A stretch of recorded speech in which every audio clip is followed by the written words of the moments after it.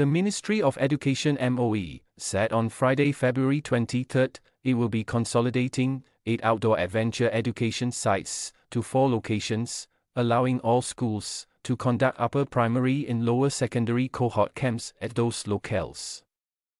The 4 consolidated locations include the existing MOE Outdoor Adventure Learning Center (OALC) at Dairy Farm, which is in Bukit Timah, as well as 2 new centers to be built in Mandai and Sembawang. The location for the other new center is being studied in consultation with other government agencies, and details will be shared when ready, said MOE. The Mandai Center will be developed on the site currently occupied by the Mandai Executive Golf Course at Upper Silta Reservoir after its tenancy expires. This center will potentially allow students to participate in water activities, depending on an environmental impact assessment, and accommodate larger-scale camps by uniformed groups, said MOE. Meanwhile, the Sembawang Center will be developed at a site near Passion Wave at Sembawang. This center will support water activities like kayaking and outrigger canoeing, and allow uniformed groups to participate in land and sea expeditions, added MOE. The exact locations and development of the Mandai and Sembawang centers will be guided by environmental impact assessments, which are expected to start next year. Nature groups, such as Nature Society Singapore and Singapore Youth Voices for Biodiversity, have been tapped for the preliminary phase.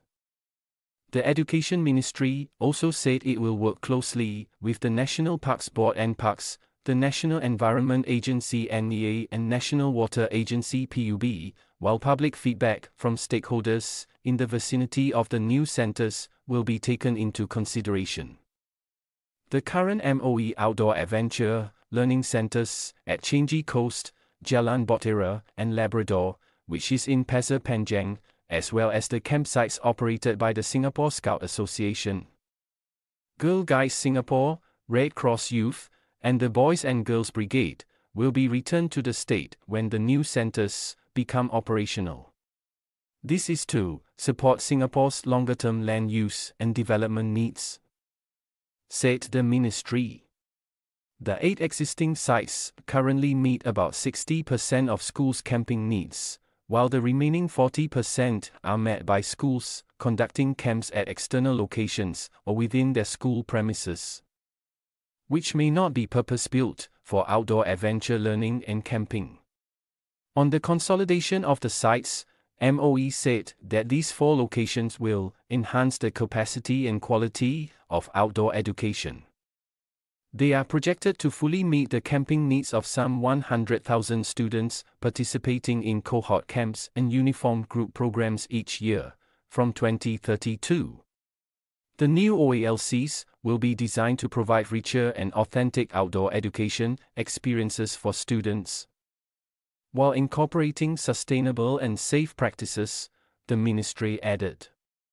The centers will also utilize its surrounding green and blue corridors to create more journey-based expeditions for students to develop a greater affinity to nature, develop ruggedness, and learn about sustainable living.